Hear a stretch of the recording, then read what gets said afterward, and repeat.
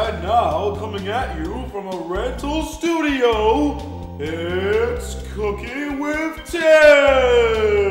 Yay! Yay! Woo! Yay! Yay! I say! Yay! Yay! Yay! Hello, everybody, and welcome back to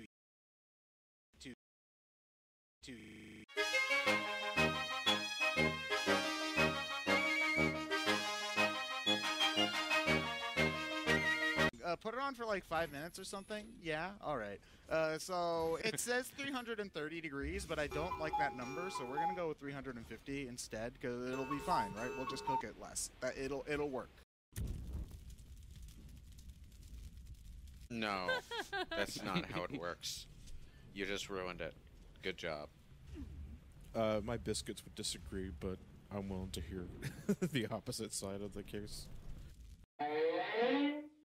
Everything about Aperture is inefficient. That's the point. You know what?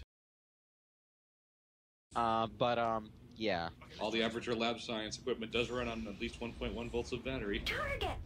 Right. I'll believe that when the pigs fly and the sky falls down. As in the blue of the sky physically falls down and smacks me in the face.